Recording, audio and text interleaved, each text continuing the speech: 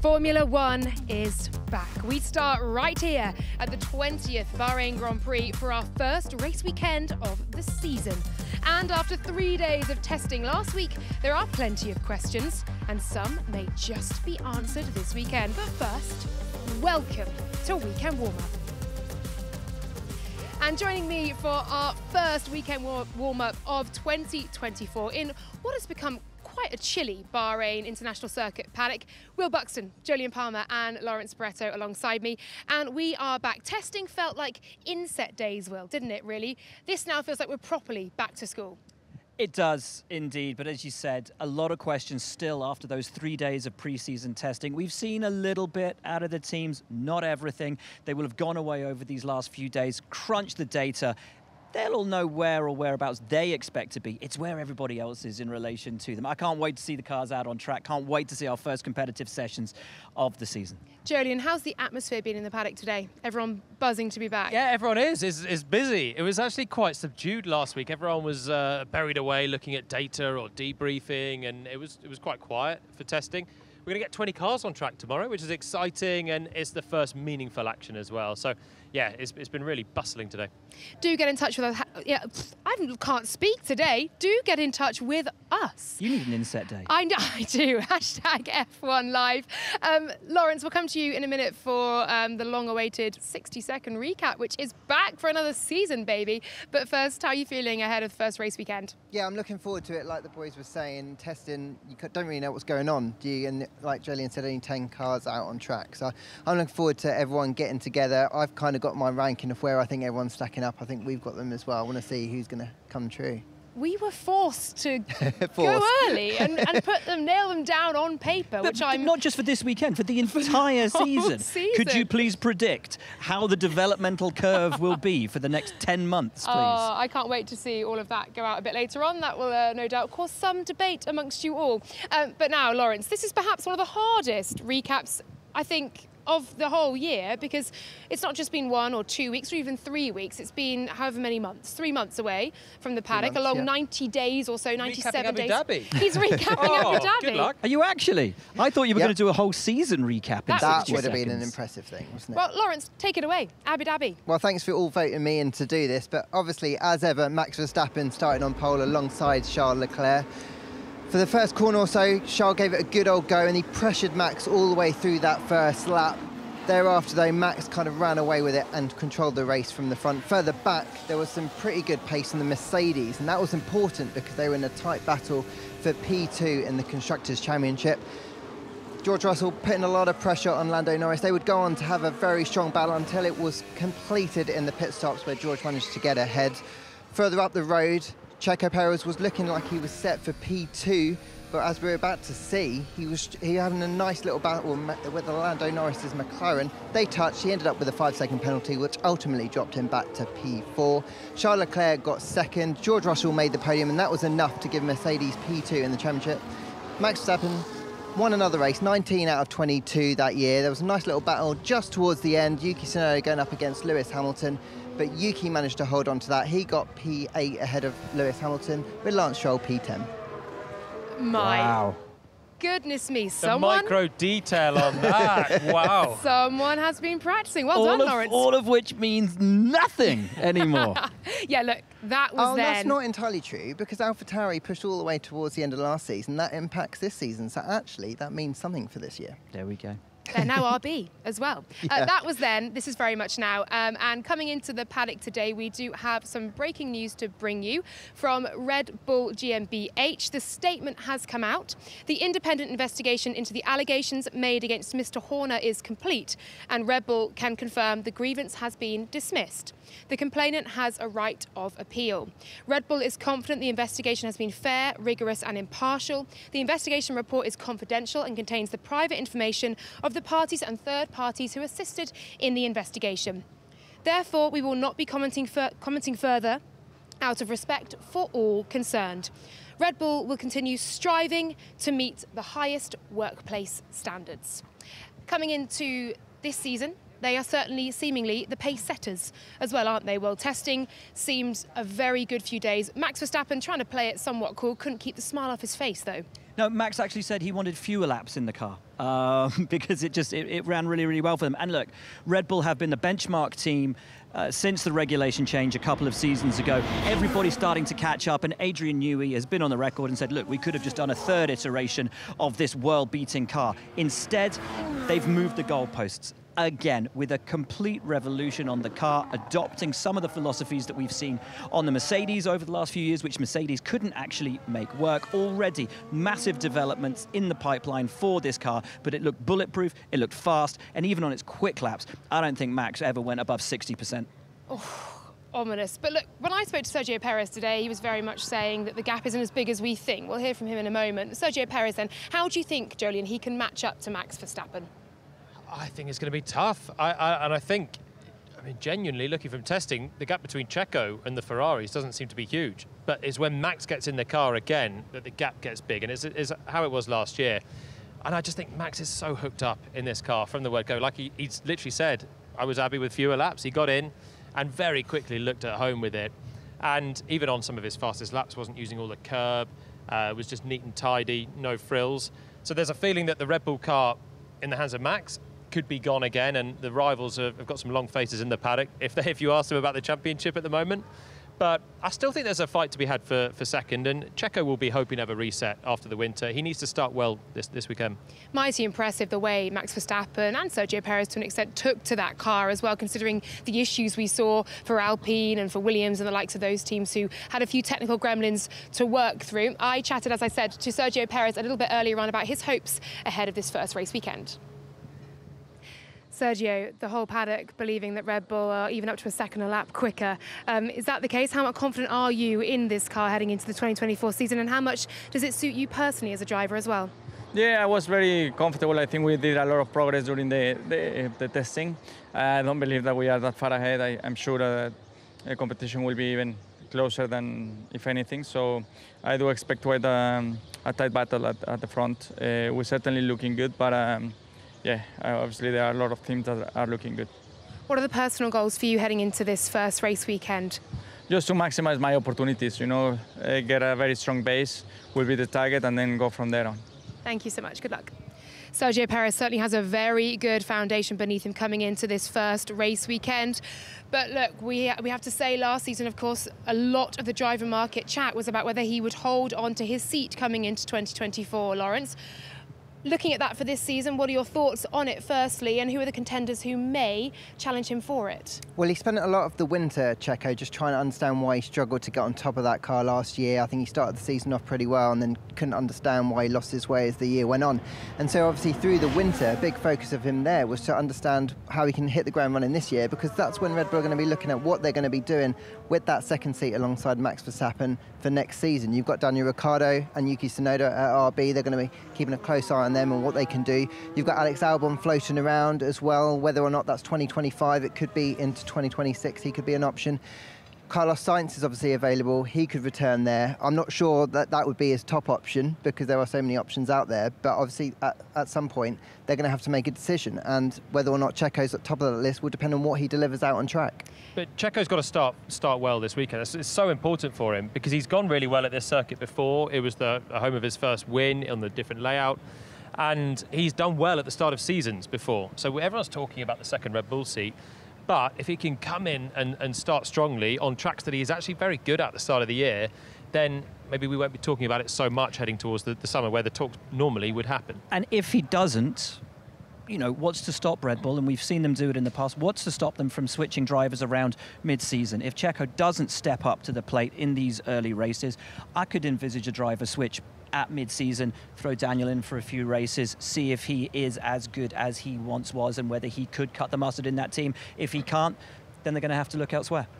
It's going to be fascinating to see how this driver market will play out this season. Some 12 drivers out of contract, and of course Lewis Hamilton moving to Ferrari for 2025 has very much kick-started what could be one of the silliest seasons we've seen in a while. Back to the pace of Red Bull. Who do you boys believe will be their closest challengers coming into, I guess, the first couple of races this season? Ferrari. Ferrari?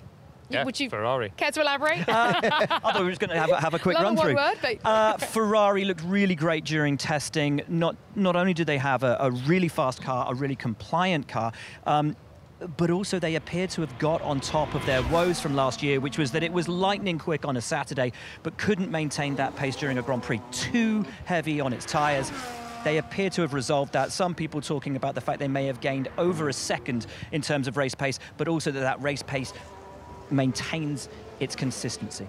It's easy to forget that Ferrari were the best qualifiers at the end of last year. 3 poles in the last 5. I think it was 5 from the last 7 or 4 from the last 7 poles. They were flying, with both drivers looking quick as well. So their one-lap pace was actually very good. It's the race pace that's been perennially a weakness for them. The big thing they've done this winter seems to be make the car more consistent. That's across different winds. It's quite breezy. It was last week as well.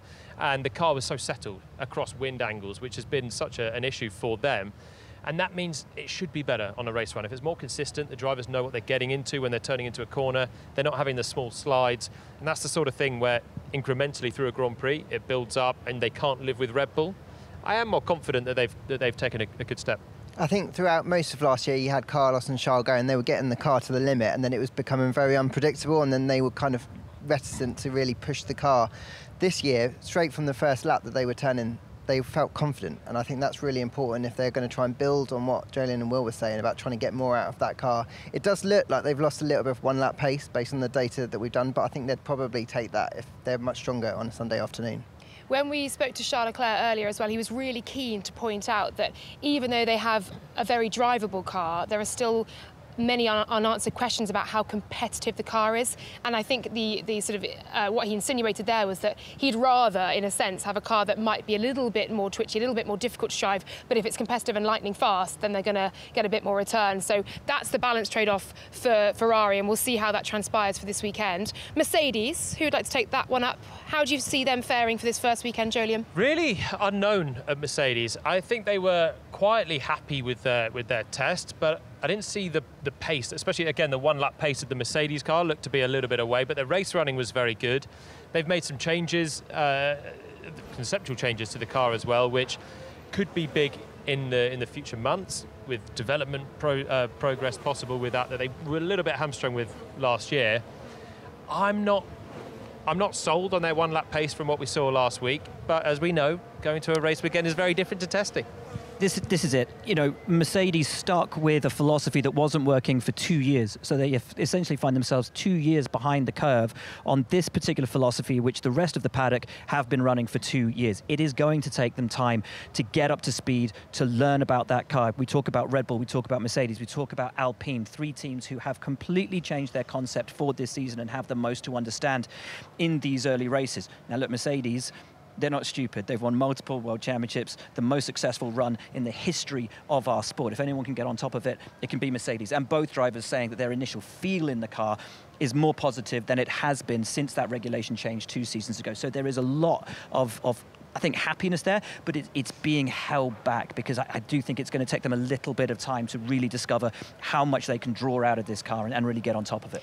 And George Russell reiterating that happiness and the positive noises coming from the Mercedes camp for the W15, and also attributing so much of the concept change as well to Lewis Hamilton, to Lewis's wishes, to the influence and impact that Lewis Hamilton has on that team, even in a year in which, of course, he will begin his last dance with the team he's been with for over 10 years. So interesting to see how this one plays out for Mercedes for this season. Aston Martin, obviously very much the talking point, indeed the headline grabbers from testing for last year, with that huge leap from P7 in the standings in 22 right up there to P2, podiums in the first races. Lawrence, your thoughts on Aston? Well, I think if we wanted to expect the same kind of step from that they made last year, this year, I think that would have been asking a lot, and I think they probably realised they couldn't do that kind of thing. But I do think they generally feel they've made a step. I mean, it's difficult because everyone say they've made a step this year, and it all depends relative to what they've done against everyone else. But talking to people up and down this paddock, they're putting them around P5. I think they're kind of in that top group of 5 teams. I think it's exciting. We're talking about a group of 5 teams towards the top, even if Red Bull are a little bit further ahead of that pack. But I think what will be key here is the development curve through the season. So I think Fernando and Lance have said, you know, great starting package, but what they need is every package that comes through this year, it needs to deliver, not send it back like it did last year. So if they can get on top of that, like that team always used to do when they were Force India and Racing Point, they were always able to do that. If they can do that, I think they could be a real challenge this year. Oh, exciting. I think it could be incredibly close, couldn't it, for that battle for P2, 3, 4, 5. F1 Fantasy, therefore, is going to be a bit of a nightmare for all of us. Before we delve into that, let's hear now from our drivers who are making a plea for you to pick them in your team. Why should fans pick you to be in their F1 Fantasy team? I think there might be some surprises this year, so we're in for a good year. They should pick me because I'm not too expensive. I'm a reliable performer. Oh, okay. You need one to win the race, I guess, to get the points, so hopefully that's me. Fans should choose me because I think I'm relatively affordable. I'm good bang for your buck. And make sure to put me in for Monza. I would say is a good bet. Silverstone would be a good bet. I don't know my price, but I should be relatively expensive, but at the same time cheap for what I can achieve this year. So I think I'm a pretty good deal. Are we calling you value for money? Value for money. Value Exactly. for I'm money. value for I like that. Lance Stroll is going to be right on top. The reason you should pick me for your F1 Fantasy team this year is because I'm ready for it. We're going for it. It's going to be a good year, consistent year, and let's see where it takes us. Love that. Big, big play from George. Pick me. This is where we're going to go. Lance, man of few words. I like Put me at the Lance's top. pitch. Yeah, I mean, he said it. Said it how it is. Fernando Alonso, 15.8 million. Cheap. Cheap. Really cheap. Actually, the pricing this year, we were talking about it on the way into the track this morning, pricing this year on fantasy tough. has made it so difficult. There are so many drivers around the 20 million mark. Lewis is ridiculously cheap when you consider Value the drivers for money. around him. Value for When money. you consider the drivers around him, he's less than, I think he's less than 20 million. Yeah, 19.3, I believe, Lewis is. You will this season be able to see, with the new features in F1 Fantasy, head-to-heads. You can also see our league table. It's being made public. Oh, no. So, no one told me that. No one told me that. This was, I've locked yeah. in my team name as well. Oh, yeah, we'll get on to that. But, Jolyon, this has obviously come for a request from you after your heroics last season in Because I winning might the not be able league. to repeat it. Winning a championship is one thing, but going on again is a whole new thing. Yeah, so luckily for me, the points reset at the end of the season. So we're all on 0. And this is not the You can all be champion. We're all, yeah. I am not going to finish last. Producer Joe telling me to hurry up and get onto McLaren, so I will do so. McLaren. She told us to chat about fantasy in the She first did, place. but we went over time, as we always do. Will, McLaren.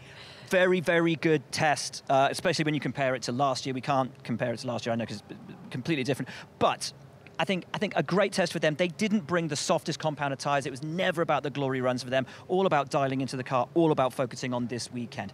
We've not seen everything from them, but they exited those 3 days very, very happy with the work done. And I think that's all you can take out of it, really. Yeah, for sure. I spoke to Oscar Piastri earlier, and he reiterated that, saying it's a very similar feeling to that we had at the end of last season. And you look at the way in which they finished the end of last season, super strong. Not necessarily a track that suits the McLaren as much as others perhaps do. Lawrence, you've also had some interaction with Oscar Piastri this week on a tennis court. Tell us more. We've got a feature coming about it. Here we go. Yeah, I did. Obviously, I take playing sport very seriously, so when I beat Carlos Sainz at squash, that obviously was very good for me. But oh, look at that! I actually look like a tennis player there, right? I think. You missed the ball. Wow! Where's Completely missed the ball. I cannot believe of all the shots that they did. They used the shot where Steve, our camera operator, was telling me to throw the ball up just so he could get a close-up. Yeah, of course. Not actually hit it. A swing and a I was miss. absolutely done over there. Interesting. Okay, that's how it went. All right, great Wow. stuff. Thanks, guys. Thanks. In all seriousness, though, Lando Norris, Oscar Piastri, obviously coming into this race weekend, they're not quite sure where they're going to sit, as most drivers down this paddock are saying. But there is positive noise for McLaren, isn't there? And I think many people putting them certainly top 3, 4 of their teams into the first part this season. Yeah, I think so. Their one-lap pace seemed pretty sensible, but as Will said, they didn't run the soft tyres. They didn't look like they were really turning the wick up for one lap. So I'm expecting a little more from them on Friday night. The race pace, Oscar did a concerning run on day 3. So, and that was the only, they only had Oscar's day 3 long running because they had some reliability woes as well with Lando. So question marks on the race pace. It was overall very good in the hands of Lando last year. Oscar struggled a bit more. So I hope that he's managed to get a handle on that, because that was really holding him back. On one lap pace, he was flying. but it looked to be a little more on that trajectory still. That's the question mark, isn't it? Was it Oscar's race pace that was the issue, or is it the McLaren's race pace that was the issue? Because he and Fernando out on track at the same time, same compound tyre. Fernando, smooth as you like with the lap times. Oscar dropped. I mean, you are comparing, you know, a rookie in his second season to a two-time world champion, but that is the level he sets himself. Second season. You can't have a rookie in the second season. A rookie coming into his second season. For goodness sake, boys. But that's it. Is it the driver? Is it the car? And we just don't know. We don't. As you mentioned, reliability issues as well for McLaren, so too for Williams. Lawrence, how do you feel they would reflect on their testing? I think they would have gone into testing knowing that what happened to them could have happened because they'd changed so many parts of that car. It's a completely different concept. They wanted to get rid of that slippery Williams that was very sensitive to the wind and kind of go for an all-round car. And when you make so many changes, like Will was hinting earlier, then you're going to have these little niggles. I think what was important was they cured them pretty quickly. They had a really strong day 3 with Alex in the car. They were very happy kind of come the end of that test. And while I think we shouldn't expect too much for them in the early phases, they're still learning about this car. I think the bigger gains, and that's what James Vowles really wants. He wants these big gains for year 2, year 3, year 4, year 5, and they've got to make those big changes this year. So I think let's not expect too much of them, but very much in the thick of the midfield. I think the important thing for Williams is that Logan can get onto terms with Alex Albon as well, because they did have a really good car at times last year. They could maybe develop towards that this year. The testing looked slightly underwhelming, I would say. But if Logan can get towards Alex's pace, which is what the team are hoping, and that's why they've re-signed him, then it doubles their chances of scoring points, basically. And Alex single-handedly did the work, -1 point last year. Logan looking super fit. He's put a lot of work in at the gym over the winter. Said he put on 5 kilos, haven't we all? No, just me.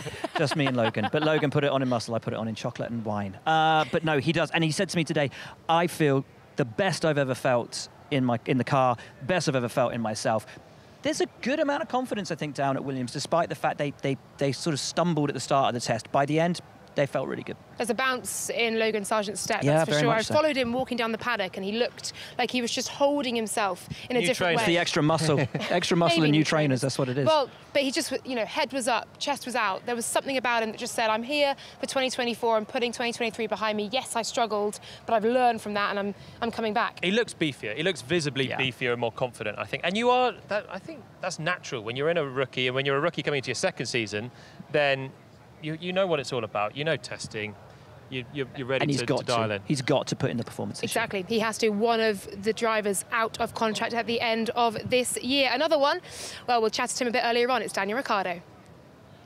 Just how good is this car? I think there's lots of people talking about how good you looked in testing. I know it was only testing. The team say wait till mid-season when the big upgrades are coming. So kind of how are you feeling heading into this season? I'm definitely trying to kind of calm people down. Look, we're only a few days away now from really seeing the performance of everyone, and I think some people are, probably getting maybe the wrong idea about how good it really is. I think our ambition is to be very good, of course, and I think we will improve as the season goes on, as you say, with updates and things. But look, this weekend coming into it, target would be obviously a Q3 and a points. Do I stand here and say we are absolutely there yet? It's close, but I'm not, I'm not this like quietly confident person knowing I've got like a podium in the back pocket. We realistically still have a bit to go, but still curious to know how we go in obviously qualifying in a couple of days' time. So we'll see, and then everyone will see where we are, but we're not like, don't get me wrong, we're not like bluffing or anything like this. I think testing was that. I think we're in the midfield somewhere. Where that is, who knows? Great stuff. Well, best of luck this weekend. Thank you. Thank you. Daniel Ricciardo really trying to just play down all of our expectations, make all of that hype go away, quieten the noise. And look, maybe, but I think it's fair to say that RB believe, and indeed the paddock thinks, they've made a step up, Will, up to potentially in the midst of that midfield. I think they're going to be hoping they'll make it into Q3. On Friday night. I think that's the real hope there. As Daniel says, just trying to dampen expectations a little bit, which worries me because I've put him in my fantasy team. But yeah, look, they've made big strides compared to where they were this time last year. Definite big strides. They're not going to be at the bottom of the pack. Where exactly they filter in, around P6, P7, P5. I mean, honestly, who knows? Who knows? We may find out a little bit more this weekend. We'll see, though. Let's hear now from Esteban Ocon. The car concept is pretty much entirely brand new for you guys this season. And obviously, we're expecting these cars to stay for the next 2 seasons. How much of these early races going to be essentially extended testing sessions for you guys to really get a handle on this car before you can start to move forward? Yeah, exactly, because it's not a usual thing, to be changing concept, through a rule, just as a stable thing. So it's it's going to be mega important, to just have a look at everything that we can to optimize the package that we have in hands. And as my side driving, I'm going to be focusing on every little detail I can to be able to extract the max out of the car. Good luck. Thanks. Oof, it seems like it may be a tough start to this 2024 season for Alpine. Jolyon, coming to you, obviously a brand new concept of car, so much has changed. Only your steering wheel, as you told us in testing, has actually survived the cull that Alpine have done to their 23 Challenger, and back here with 24 machinery that is brand new. I mean, how long is this going to take for Alpine to get to grips? I mean, you'd hope that they could be up to speed with it relatively well right now. 3 days of testing, they got actually plenty of mileage in. I was trackside and I thought the car, they were constantly looking heavy with the car, like they were running fuel, and I think they were on days 1 and 2. But it turns out I think they are actually quite heavy with the car in terms of their overweight with it, which is an immediate problem, especially when they've changed concept, bought a lot of new components, and they're not actually down to the weight limit, which is the rumour going around with that team. It was an issue for everyone a couple of years ago, but everyone else has got on top of it, and that's inherent time loss. The drivers are not particularly happy with it. There's a lot of concerned faces at Alpine, and they're really playing down expectations. The hope, as Esteban said, is that they can progress with it, understand it, use these early races to develop and find a better place. But they're not going in my fantasy team for race 1. That's fair to say. Lawrence, coming to you on Kick Sauber. Obviously another new era for that team as well. Changes galore. Livery has completely changed. It looks amazing out on track. What have you made of their testing and their prospects ahead of this first race? This is another team that have made dramatic changes to the car. They kind of wanted to dump last year's concept because they kind of felt they hit a roof. The developments they were adding weren't really giving them the big gains from track to track, and so it wasn't really bang for their buck. So talking to Valtteri and Joe today, they do feel like they've made a big step. I think the car feels a little bit more like an all-rounder. Valtteri said that the team have made the biggest step that he's seen over a winter this time around. I think that bodes well with his experience. Whether or not they can kind of pull themselves off the bottom 2 or 3 teams remains to be seen, because I guess the teams we were just talking about, maybe apart from Alpine, all look like they progressed pretty heavily. So it's going to come down to who does the best job in a weekend, and Sauber really struggled to do that last year. They had some strong qualifyings. They didn't really pull that through into the race. So they've got to kind of operationally be better, strategically be better, and understand the car through a weekend. The Alpine drivers both out of contract, so too the Sauber drivers, so too both Haas drivers as well. And we saw a change of personnel. Also, at Haas, Gunther Steiner is out, Ayo Komatsu is in, Simone Resta also out, De Gorda in. Haas, your thoughts on their testing, where they may sit, because they are also another team who are really very much damping expectations. They set the benchmark incredibly low at the start of the season, and when they launched the car and said, look, we're not expecting anything, this essentially is a period of rebuilding for us. The first couple of days of testing showed just that. It was very understated, going through the processes. The car didn't look fast. Everybody had them down, I think, P10 in their general running order. Then day 3, they suddenly started to show some pace, and they suddenly started to look okay. And I was flying back on, when was it? Saturday morning. Back to the UK with a couple of the Haas guys, and they were like, we're actually really happy with the way the test ended. So much so, quotes out of Ayo Komatsu today, he hopes the team can finish as high as 8th in the Constructors' Championship this year. So there's a lot more positivity at that team than there was before testing began. So I think overall they've had a great week. And I think one thing to point out for Haas as well is that while they may not have lit up the timing sheets, they were incredibly reliable. They had the most laps of anyone. The most laps of anyone, no real big technical gremlins to report back as well. And I think that does count for a lot. Let's take a look then at how our very first race weekend of the season shapes up. Okay, your schedule then for our first race weekend. This is a Wednesday, of course. Thursday, FP1 2:30 p.m. FP2 6 p.m. here, track time at the Bahrain International Circuit. Friday FP3, that'll be at 3:30 p.m. with qualifying coming on Friday night at 7 p.m.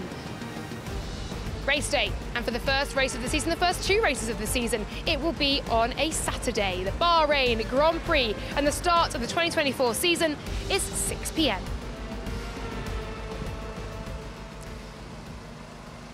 And Tech Talk is also out on Friday as well, so do check out all of the features that F1 TV has to offer. Well, that's it, chaps. We are well and truly back. First race weekend is kicking off in style. Can I have final thoughts and predictions, please? It's difficult to look past Max, I think, for the opening win of the season, but I think it'll be a double Ferrari podium. I think Charles will be second, Carlos third. Nice. I'm going to agree with that. Thanks, Jolyon. I can see Checo. Max, Charles, Checo.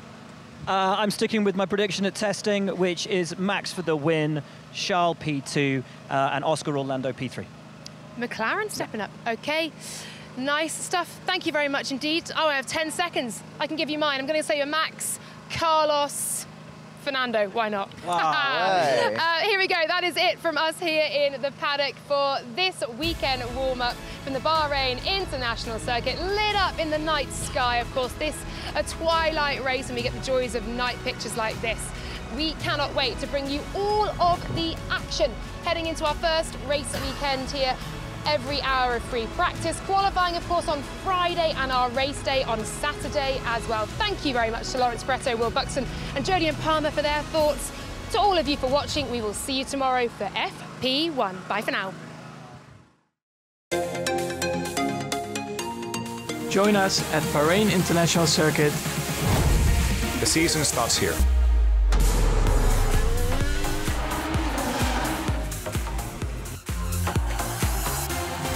Let's go. The battle for second place in the Grand Prix. Perez to the inside. Yes! Verstappen dominates the Bahrain Grand Prix. Perfect 1-2.